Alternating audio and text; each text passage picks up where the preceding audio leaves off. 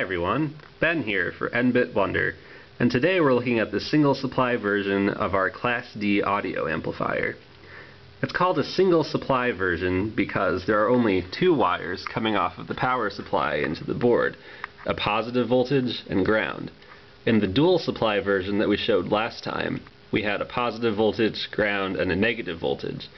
In this amplifier, all of the supply voltages needed are generated on board, which makes the power supply much simpler and much cheaper. Brief tour of the hardware. Next to the input jack, we go through our integrating error amplifier, which is this op amp right here. I apologize, this is blurry. My camera is on its last legs. After going through the amplifier, we go through our comparators, which generate the square wave, our exclusive OR gate, which changes it from an open collector signal into a bipolar signal, and that then goes into our MOSFET drivers, which drive the MOSFETs, which drive the speaker. You notice that there are 4 MOSFET drivers and 8 MOSFETs for only 2 audio channels. This is because this is a bridged amplifier, which enables our peak voltage to the speaker to be our supply voltage, which, as you might know, means that the peak-to-peak voltage across the speaker can go as high as twice the supply voltage.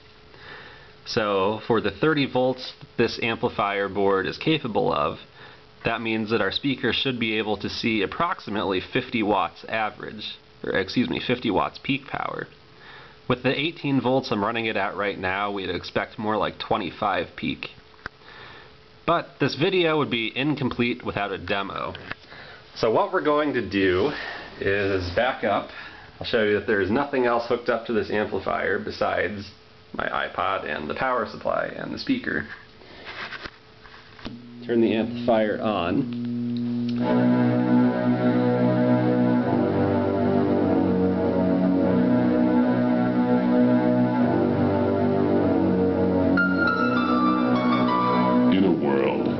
Not okay to be dirty. 2 engineers, 1 choice, and that choice is to fight back. Ben Laskowski, George Hadley, in the blockbuster movie event Your Weekend, Study Break, Episode 4. This time, it's for real.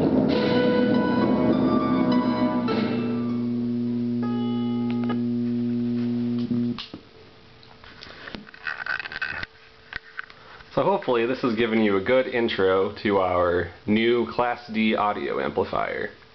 Be sure to check us out at Maker Faire, North Carolina in a few short weeks, where you can see this and all of our projects in person.